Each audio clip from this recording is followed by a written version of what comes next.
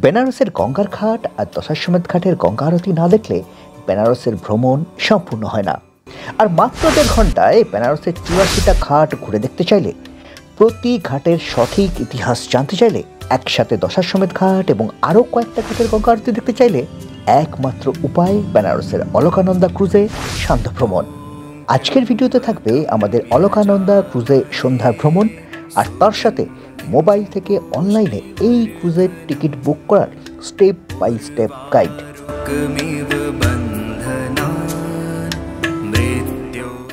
এবার একটা রিক্সা করে নিচ্ছি, গদলিয়া পর্যন্ত আর হেঁটে যাবো না, একটা রিক্সা করে যাবো। অলকানন্দা ক্রুজ ছাড়ে বারাণসীর একেবারে দক্ষিণ প্রান্তে রবিদাস ঘাট থেকে। এই রবিদাস ঘাট যাওয়ার জন্য আমরা প্রথমে একটা রিক্সা করে যাব গদলিয়া চক, সেখান থেকে টোটো ধরে যাব রবিদাস ঘাট। গদলিয়া থেকে রবিদাস ঘাটে টোটো ভাড়া 100 টাকা।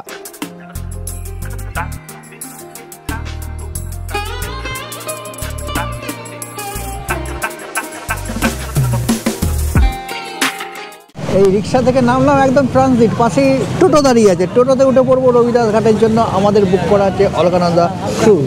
5টার সময় আমাদের রিপোর্টিং।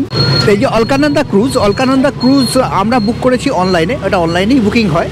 কিন্তু আপনারা কিভাবে মোবাইল থেকে অলকানন্দা ক্রুজের টিকিট বুক করবেন সেটার স্টেপ বাই স্টেপ গাইড এই ভিডিওর শেষে দিয়ে দিলাম। ভিডিওটা দেখবেন শেষ পর্যন্ত।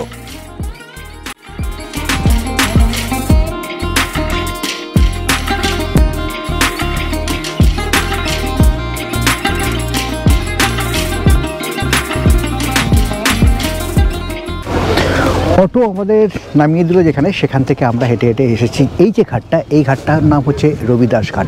অলকানন্দা ক্রুজ লাইনের আন্ডারে 4টে ক্রুজ আছে, 4টে ক্রুজ কিন্তু এই ঘাট থেকে ছাড়ে। পরপর এখানে দাঁড়িয়ে রয়েছে, একদম প্রথমে দাঁড়িয়ে রয়েছে বিবেকানন্দ ক্রুজ, তারপরে হচ্ছে মানেকশা ক্রুজ, তারপরে অলকানন্দা, তারপরে ভাগীরথী ক্রুজ। এই ক্রুজগুলোর মধ্যে অলকানন্দা এবং ভাগীরথী তারা কিন্তু সকালেও চলে। আমাদের ক্রুজের যে টিকিট সেটা আমরা কেটেছি অনলাইনে, যে ওয়েবসাইট থেকে কেটেছি তার লিঙ্ক আমি নিচে ডেসক্রিপশন বক্সে দিয়ে দেবো। টিকিটের ভাড়া 1000 টাকা করে। বাকি যে ক্রুজগুলোর ভাড়া কোনোটা 800, কোনোটা 700, 900 এরকম করে ভাড়া কিন্তু এই 1000 টাকার কাছাকাছি। এই রবিদাস ঘাটে এখানে পকোড়া বানাচ্ছেন, তিনিও একজন বাঙালি। কী নাম আপনার? কীর্তন হালদার। মুর্শিদাবাদ থেকে এসে এই বেনারসে ব্যবসা করছেন, বাঙালি। দুটো স্যান্ডউইচ বলে দিয়েছি, স্যান্ডউইচ খেয়ে তারপরে ক্রুজে উঠবো। ক্রুজ দিয়ে দিয়েছে, ক্রুজে সবাই উঠছে কিন্তু। এই হচ্ছে আমাদের স্যান্ডউইচটা কিন্তু কীর্তনদা দুর্দান্ত বানিয়েছে। লক্ষ্মী চায়ের ভান্ডারে 50 টাকা দিয়ে স্যান্ডউইচ খেলাম, ভালো, এটা আরও ভালো। আর এটার দাম হচ্ছে 15 টাকা। রবিদাস ঘাটে অলকানন্দা ক্রুজ চলার ঠিক আগে।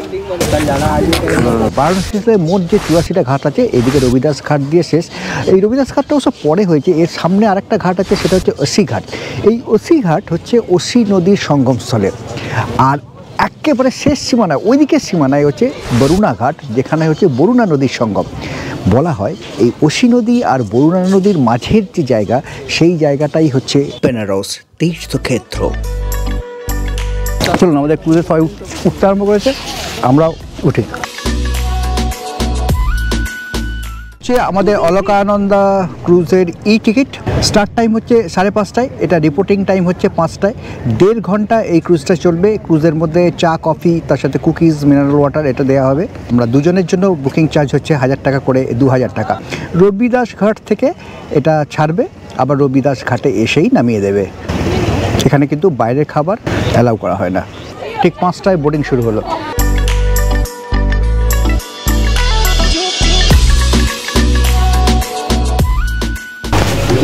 Happy cruising. এই হচ্ছে আমাদের সিট 1A, B, C, আর এরপরে হচ্ছে D, E, F। তিনটে করে দুদিকে রো থাকে, A, B, C R D, E, F। A তার মধ্যে জানলার ধারে, আর F হচ্ছে জানলার ধারে, ঠিক যেরকম প্লেনের সিট থাকে সেভাবে। Life jackets, life buoys and other safety equipment are also available. Everyone has to follow the instructions of the lifeguards during the tour. টেবিলটা ওপেন করার সাথে সাথে 1 বোতল জল, তার সাথে কফি, আর এইখানে দিয়ে গেছে কুকিজ। দুটো বেকারি বিস্কুট দিয়েছে, এখানে 2 টাকা করে হাবুলের দোকানে পাওয়া যায়, সেই বেকারি বিস্কুট। ফুলগুলো কিন্তু ভালো, সত্যিই ভালো। কফিটা কিন্তু খুব ভালো। এটাতে চিনি দিয়েছে, চিনি আমি মেশাইনি, চিনি ছাড়াই ভালো লাগছে।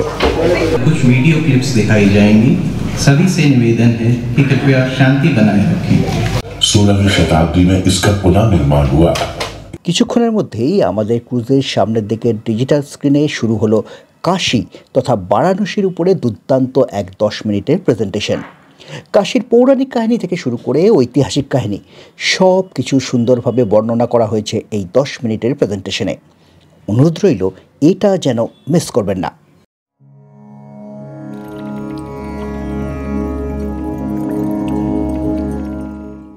অলকানন্দা ক্রুজ বারাণসীর একেবারে দক্ষিণ প্রান্তে রবিদাস ঘাট থেকে যাত্রা শুরু করে বারাণসীর একেবারে উত্তর প্রান্তে কাশীর ডবল ডেকার ব্রিজ পেরিয়ে রাজঘাট পর্যন্ত গিয়ে আবার এই রবিদাস ঘাটেই আমাদের নামিয়ে দেবে। মাঝে কোথাও নামার কিন্তু কোনো ব্যবস্থা নেই, তবে ফেরার পথে দশাশ্বমেধ ঘাটে গঙ্গা আরতি দেখার জন্য 10 মিনিটের জন্য দাঁড়াবে। এই ক্রুজের সময় ঠিক ঘড়ি ধরে 1.5 ঘন্টা। এই 1.5 ঘন্টায় আমরা দেখব বারাণসীর 84টা ঘাট। जानकी घाट, सिंह घाट, हरिश्चंद्र घाट, केदार घाट।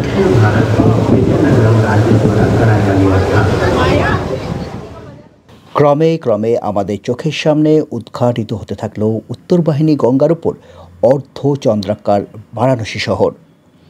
মন্দিরময় অপরূপ সুন্দর শহর সন্ধ্যার আলোতে ঝলমল করছে।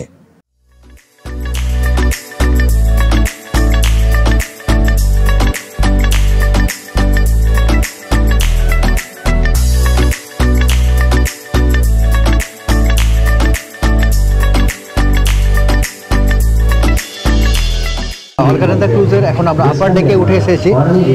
আপার ডেকে এখানে কিন্তু একটা ফুড সার্ভিস কাউন্টার আছে, কিছু স্ন্যাক্স সেটাও পাওয়া যায়। এই যে এখানে স্ন্যাক্স যেটা রয়েছে, hot munchies, ready to it favourites, beverage, এখানে আছে বেসিন, তার সাথে এখানে কিন্তু একটা ওয়াশরুমও আছে, ছেলে মেয়ে একসাথেই, এক কমন, পরিষ্কার।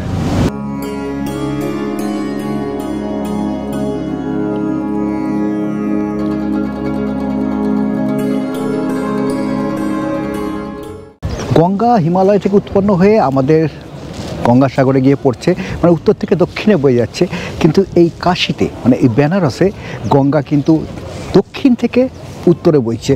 গঙ্গা এখানে উত্তর বাহিনী, তার একেবারে দক্ষিণ প্রান্তে অসি আর গঙ্গার সঙ্গমস্থল, আর একেবারে উত্তরে রয়েছে গঙ্গা আর বরুণা নদীর সঙ্গমস্থল। ব্রাহ্মণ পুরাণ মতে এই অসি নদী আর বরুণা নদীর সৃষ্টি হয়েছিল এই বারাণসী ক্ষেত্রকে রক্ষা করার জন্য। বলা হয় প্রয়াগে বিষ্ণুর অংশ থেকে উদ্ভূত এক যোগী দিবারাত্র যোগ নিদ্রায় শয়ন করে আছেন। তার বাঁ পা থেকে সৃষ্টি হয়েছে অসি নদীর, ডান পা থেকে সৃষ্টি হয়েছে বরুণা নদীর। এই দুই নদীর সৃষ্টির উদ্দেশ্যই ছিল বারাণসী তীর্থক্ষেত্রকে রক্ষা করা।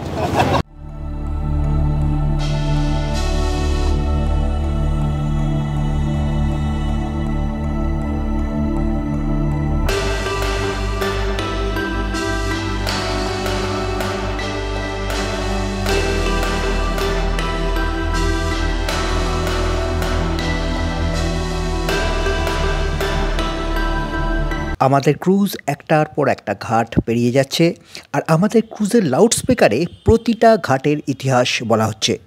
মাত্র 1.5 ঘন্টায় 84টা ঘাটের সঠিক ইতিহাস কানে শুনছি, আর চোখের সামনে সেই ঘাটগুলোকে দেখছি। এমন অভাবনীয় অভিজ্ঞতা আগে কখনো হয়নি, আর আমার মতে এটাই হলো অলকানন্দা ক্রুজে বেড়ানোর সব থেকে বড় প্রাপ্তি। কাশীতে গঙ্গা পুরো অর্ধচন্দ্রাকার।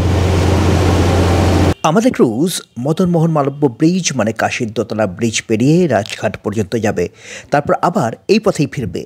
মানে যে ঘাটগুলো আমরা এখন দেখতে পাচ্ছি, ফেরার সময় সেই ঘাটগুলোকে আমরা আবার দেখব। দূর থেকে আমরা দেখতে পাচ্ছি কাশীর ডাবল ডেকার ব্রিজ। আগে এই ব্রিজের নাম ছিল লর্ড ডাফরিন ব্রিজ, পরে এই ব্রিজের নামকরণ করা হয় পণ্ডিত মদন মোহন মালব্য ব্রিজ। এখান থেকে পুরো অর্ধচন্দ্রাকার বেনারস শহরকে দেখা যায়। এই ব্রিজের দোতলা দিয়ে গাড়ি যায় আর একতলা দিয়ে ট্রেন যায়। আর এই মুহূর্তে একটা ট্রেন এই ব্রিজের উপর দিয়ে গঙ্গা পেরোচ্ছে। উফ, কী যে সুন্দর লাগছে।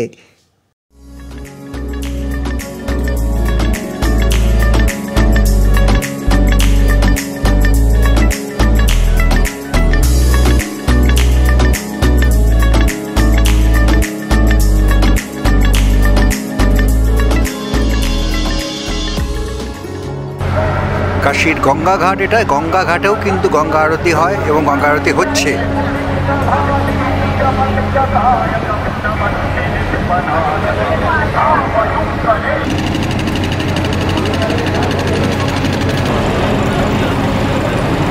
মণিকর্ণিকা ঘাট।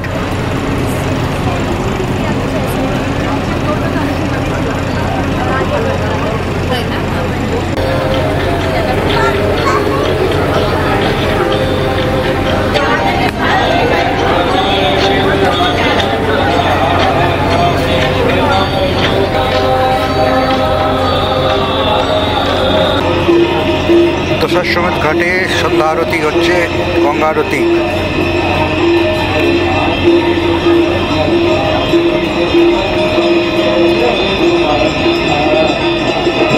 এখানে দশাশ্বমেধ ঘাটে 7 জন আরতি করে, পাশের এই ঘাটে কিন্তু 5 জন আরতি করছে।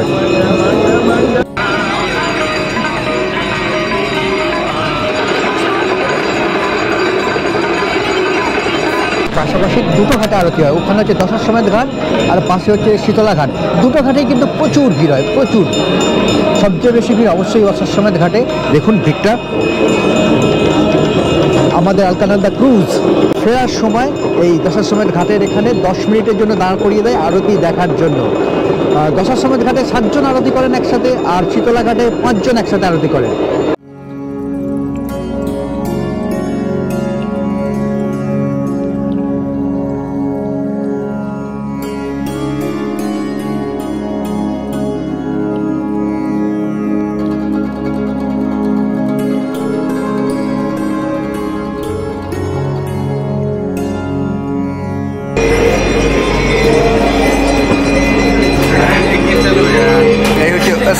अस्सी घाटेও কিন্তু গঙ্গার আরতি হচ্ছে। अस्सी ঘাটের পরের ঘাটই হচ্ছে রবিদাস ঘাট। আমাদের অলকানন্দা ক্রুজ যাত্রা প্রায় শেষ।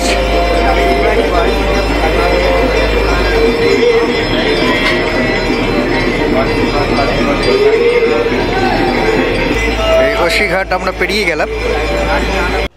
অলকানন্দা ক্রুজে সন্ধ্যের যে ভ্রমণ, গঙ্গা বক্ষে ভ্রমণ, সেটা আমাদের শেষ হলো।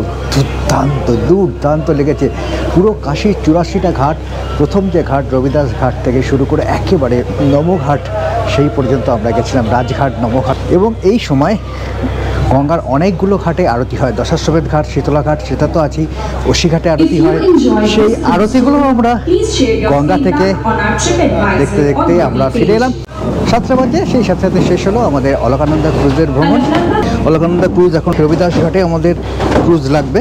কোনটা সব থেকে বেশি ভালো লাগবে? টোটালটাই খুবই সুন্দর। সব থেকে ভালো লেগেছে দশাশ্বমেধ ঘাটে যে আমরা আরতি দেখছিলাম দাঁড়িয়ে দাঁড়িয়ে, ওটা সত্যি অনবদ্য। এবার আমরা জেনে নেব এই অলকানন্দা ক্রুজের টিকিট আপনি কিভাবে বুক করবেন। অলকানন্দা ক্রুজের টিকিট আপনার মোবাইল ফোন থেকেই অনলাইনে বুক করতে পারবেন। আগেই বলেছি, অলকানন্দা ক্রুজ লাইনের আন্ডারে সন্ধেবেলায় 4টে ক্রুজ চলে। অলকানন্দা, ভাগীরথী, বিবেকানন্দ আর মানেকশ। আর সকালবেলায় 2টো ক্রুজ চলে, অলকানন্দা আর ভাগীরথী। সকাল বিকেল সব ক্রুজের টিকিটই দেওয়া হয় অনলাইনে 30 দিন আগে থেকে। আপনার মোবাইল ফোনে গুগল ক্রোম খুলে সেখানে অলকানন্দা ক্রুজ লাইন লিখে সার্চ করুন। এরপর Alaknanda cruise Varanasi official booking সাইটে ক্লিক করুন। ওয়েবসাইটটি খোলার পর বুক নামে ক্লিক করে বুকিংয়ের পেজটি খুলুন। সন্ধেবেলায় ক্রুজ বুক করতে চাইলে ইভিনিং ট্যুরের পাশে লেখা বুক নামে ক্লিক করুন। আর সকালবেলায় ক্রুজ বুক করতে চাইলে একটু স্ক্রল করে পেজের নিচের দিকে গিয়ে মর্নিং ট্যুরের পাশে লেখা বুক নামে ক্লিক করুন।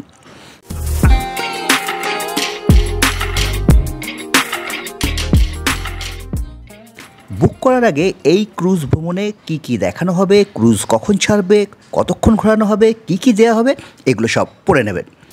কোন ক্রুজে আপনি টিকিট বুক করছেন তার উপর নির্ভর করে টিকিটের দাম 700 টাকা থেকে 1000 টাকা পর্যন্ত। 2 বছর পর্যন্ত বাচ্চাদের টিকিট সম্পূর্ণ ফ্রি। ক্রুজে ওঠা এবং নামা দুটোই রবিদাস ঘাটে। সন্ধ্যাবেলায় ক্রুজ যেহেতু বেশি জনপ্রিয়, তাই আমরা ইভিনিং ট্যুরই বুক করব। সন্ধ্যাবেলায় 4টে ক্রুজ চলে: অলকানন্দা, ভাগীরথী, বিবেকানন্দ এবং মানেকশ। আপনি যে ক্রুজ বুক করতে চান সেই ক্রুজের পাশে লেখা বুক নাওয়ে ক্লিক করুন। এর মধ্যে সবথেকে পপুলার অলকানন্দা ক্রুজ, তাই আমরা সন্ধ্যাবেলায় অলকানন্দা ক্রুজ সিলেক্ট করলাম। বুকিংয়ের পেজে পুরো বোটের সিটিং অ্যারেঞ্জমেন্টটার ছবি দেওয়া আছে। এরপর বুকিং ডেট সিলেক্ট করুন, তারপর স্লট সিলেক্ট করুন। সন্ধ্যায় এখনও পর্যন্ত একটাই স্লট। কয়েক সেকেন্ড অপেক্ষা করুন, তাহলে ওই দিন ওই স্লটে কোন কোন সিট ফাঁকা আছে সেগুলো আপনাকে দেখাবে। কমলা রং মানে সেই সিটগুলো বুক হয়ে গেছে, সবুজ রং মানে সেই সিটগুলো খালি আছে। প্রতিটা সারিতে বাঁ দিকে 3টে এবং ডান দিকে 3টে, অর্থাৎ মোট 6টা করে সিট আছে।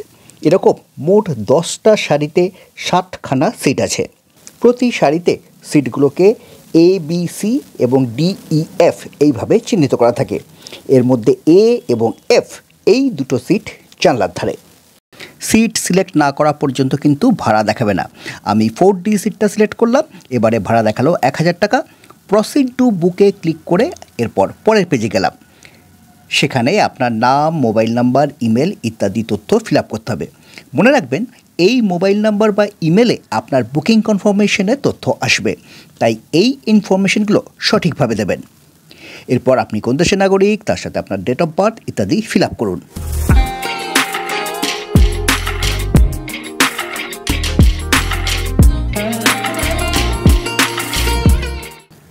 তারপর আপনার একটা আই কার্ড লাগবে।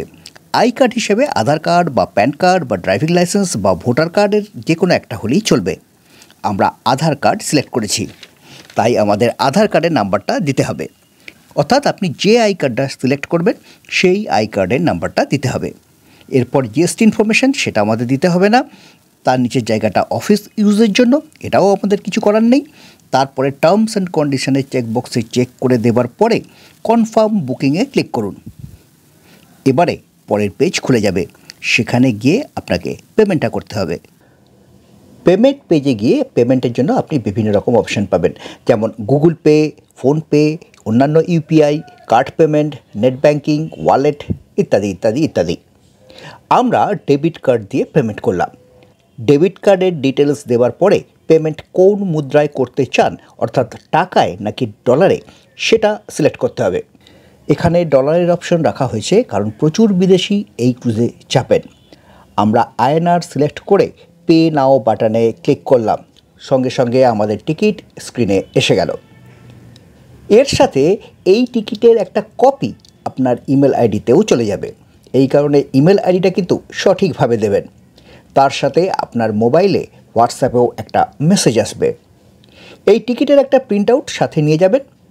যদিও মোবাইলে টিকিটের সফট কপি দেখিয়েও আপনি ক্রুজে চাপতে পারেন।